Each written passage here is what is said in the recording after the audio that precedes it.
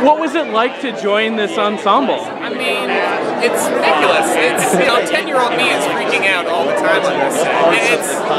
It's insanely lucky, and I'm super honored. It's a pretty rarefied air to be on a show that's been around for 100 episodes, 5 years, especially these days. And that scene in the vibe on set, through the cast, the way the fans respond to it, it's a really real special world. So I feel very lucky to be a part of it. Was it easier to join the team or the family with a bunch of others joining at the same time? Absolutely. I think we've gotten to sort of, it's like starting in high school. You're kind of nervous, but everyone else is also kind of nervous. And it made us really cling to each other and form a bond quite immediately and very authentic. And so we've all become very close as we all try and navigate this sort of narrow world that we're all thrust into. So it's been cool to start with a bunch of people, and Rick and Madison and Emily and Echo and everyone, and Stephen. Everyone is so lovely and welcoming and hardworking. It's very cool.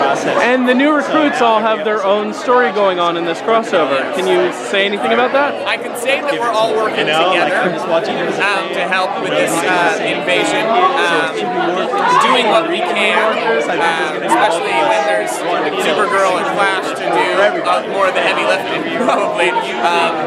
But we all, I will say that we all have different reactions to the other superheroes coming in. And filming up here in Vancouver, are you happy to be the character who wears the most clothing? Yeah, I wasn't super happy in July. I'm getting more and more happy every day. I was saying the other day, I can't really tell when it's raining when I'm in the rag, so that costume is becoming, at first I was like, it's pretty hot, pretty tight, pretty, oppressive in a good way. But now it's like, it's like wearing a balaclava and a winter jacket all the time. It's great. And are we going to see more exploration onto his feelings about what happened in Haven Rock? And absolutely. In fact, I believe we'll get to it in the next episode. I won't say how he reacts. I think it was interesting that she sort of tells him what her part of what had happened, and he sort of walks away. I think Rory's very thoughtful, very introspective, and things weigh on him, and he doesn't take them lightly. And so I think he'll go and he'll process this, and how he reacts is very interesting. And is it possible we may see a flashback episode for him at some point? Honestly, I don't know. That's a good idea. Maybe we both pitch that. That would actually be really cool. I didn't really think about that. It's not in the works as of right now, but there's certainly mileage in going and seeing, what he was like with his family, how he changed. Because I think it really obviously changed his whole world.